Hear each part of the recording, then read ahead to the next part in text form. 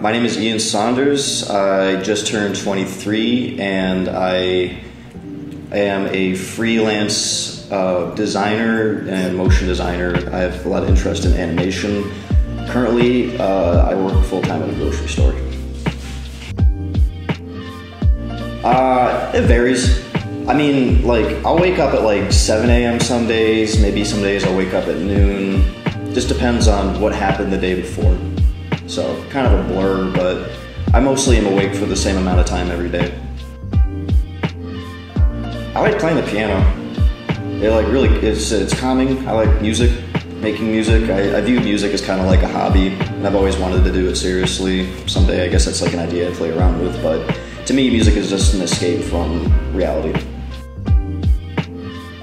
A lot of the animators that I grew up watching, like John Kay, Ren and Stimpy, Steven Hillenburg, SpongeBob, I grew up copying the cartoons that I watched, which is what got me into wanting to do this for a living. I think that people get too bogged down with what other people's opinions of what you make are, and that can hinder you creatively. Like when I was a kid, I made comics for the hell of it, and I didn't care, and I made so much. And looking back, I mean, they're not great, but I never like stopped, and I think that some part of growing up, you kind of let everybody else's opinions affect what you're making, and I'm starting to grow out of that. I mean, I feel like I'm not that accomplished yet, and I'm getting there, and if I'm struggling to even pinpoint a single thing, but I'm just getting up and making stuff every day, and hopefully that leads somewhere. So I've done the designing for the Little Room and all of that merchandise, or just the look of it, and I just hope to keep that ball rolling. Both. Well, not like extremely messy. Like I'm not like I like when stuff smells good. I don't like when there's stuff on the floor. But as far as like shelves, bookshelves go, it's a scatter sometimes.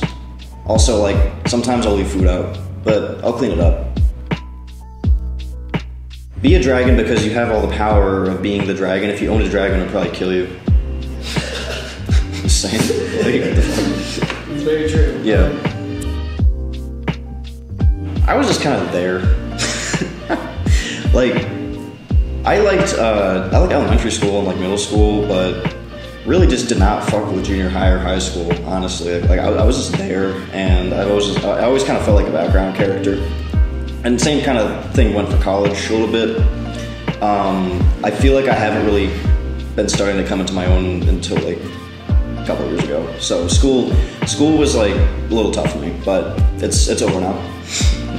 And then, it was fun. Like, I had fun in school. Go with the flow, I guess, because I think a lot of people, they try to be controlling of everything that goes on in the world, and if there's anything that this year has taught me is that that's not entirely possible, and you can't beat yourself up for that. So you just have to kind of, you have to get what you can get from a situation and just keep going. Honestly, like my first year of college was a huge breakaway, because like what I just said about like high school and whatnot, like I always kind of felt like a background character, and like when I got into college, it was the first time that I felt like I could actually like be a little weird, and like express my ideas, because I was going for like an art degree and I was meeting people that did that. So it was the first time that I just kind of like the floodgates opened, and I saw like, oh, like there are adults that still are just as weird as when I was a kid, like they didn't change at all. So that was eye-opening, and yeah, I like that. Honestly, I can snap my fingers really well. Do that shit, That's what I got.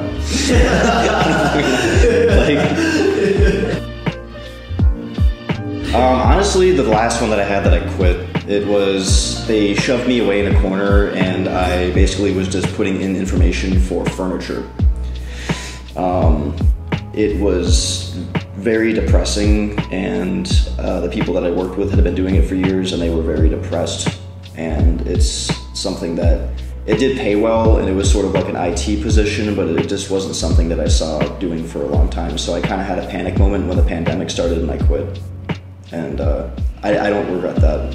I do every now and then, but I really don't regret that fully.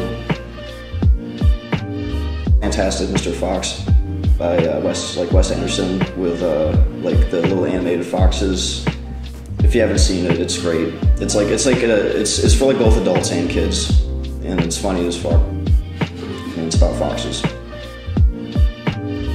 The Road by Cormac McCarthy. It is the most depressing book ever written, and it's fascinating. And they made a movie about it that's like just as depressing. It's about like, basically like, there's a lot of movies that are about the apocalypse where it's, you know, like The Walking Dead, where it's like everything's shut down and, you know, things have run to shit. But like in The Road, things have run to just complete shit. There is no hope in The Road. Like there are just hordes of cannibals. This guy's traveling across the country with his son. And it's about like a father-son and like that bond. And it has like this huge emotional undertone that makes it like super compelling. And Cormac McCarthy is definitely like a master of writing some like really hard-hitting shit. So if you want to just take a day and cry, read The Road and also watch the movie, because it's an experience. I would say comic book though, The Watchmen.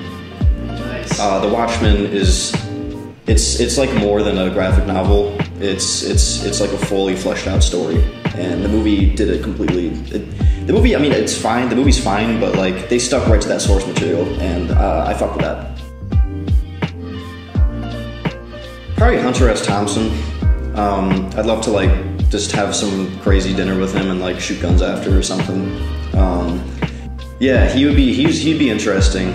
He was a writer back in like, I'm probably gonna botch this, but like he's a writer back in like the 70s, 80s, or 60s. He did gonzo journalism, so he wrote about like the Hells Angels and like Fear and Loathing in Las Vegas and that kind of he did a lot of drugs, and he was a real free spirit guy, and I like watching old interviews with him. Oh man, that's like I've been tame my whole life, honestly.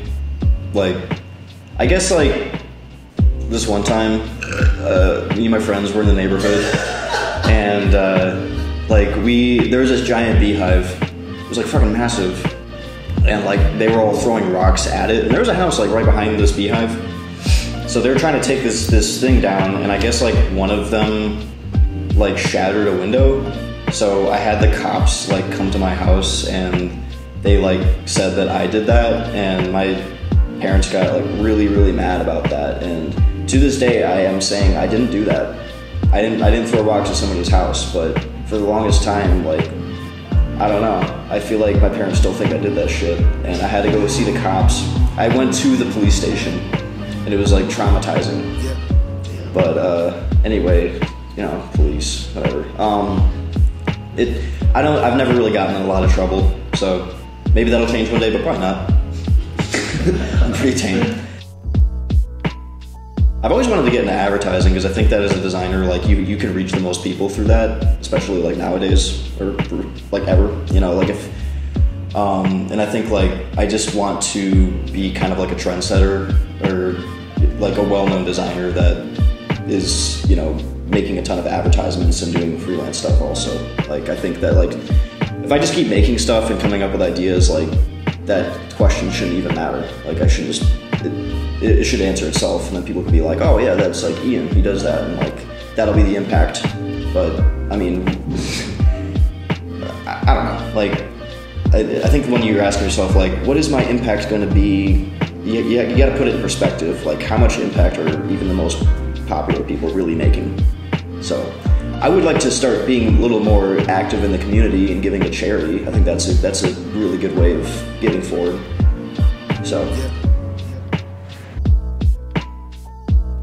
Pineapple has a acid in it that dissolves your taste buds. I didn't know this, because I fucking love pineapple, but I used to eat like too much of it, and then I would wake up the next day and my tongue would just be like raw. Like I wouldn't be able to really taste anything, so I think if you're gonna put it on pizza, you should warn people about that. Also, I don't think it's that good.